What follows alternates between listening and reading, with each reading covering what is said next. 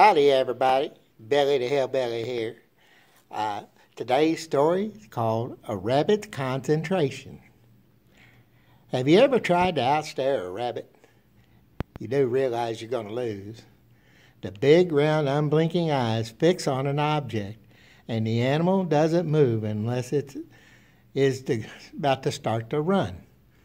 You see, a rabbit sees in every direction, and that's because of the placement of its eyes on either side of its head. And it is dependent on the keen eyes and the fast running for protection. When a rabbit concentrates on staring at you, there is a reason to believe that it blocks out all other things except something else that might move and suggest danger. When rabbits are born, they are blind, naked, and totally helpless. Now, within 10 days, their eyes are big and round, and in 14 days, they hop along behind their mother. The only animal that is fast enough to outrun a rabbit, even at this young age, is a coyote, which can travel at 45 miles an hour. You see, the rabbit is poised for flight at all times.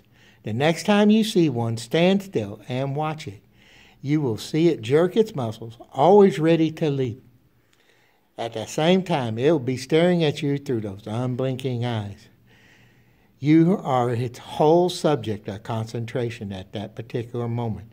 And if you so much as make one move that it interprets as danger, it will be running off in a flash. But if you watch long enough, it will probably go back to eating. But it will continue to keep its attention focused on you in case you prove to be dangerous. The rabbit coordinates all its actions through its eyes and the messages it gets from what it sees. Its simple brain is programmed to tell it when it is time to run or when it is safe to stay. It never quits being watchful, and it's always ready to respond to danger. As we go about our daily tasks, we would do well to remember the rabbit and keep our eyes wide open for danger. For as our text warns us, Satan is ever on the move, looking for his prey.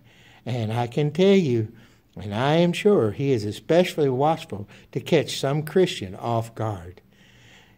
And our text for today comes from 1 Peter, and it comes from chapter 5, verse 8. It's from the New King James Version. It says, "Be sober, be vigilant, because your adversary, the devil, walks about like a roaring lion, seeking whom he may devour." You need to stop and think like us rabbits. You need to keep your eyes open and be watchful. Remember, sin fascinates before it assassinates. Y'all have a blessed Sabbath.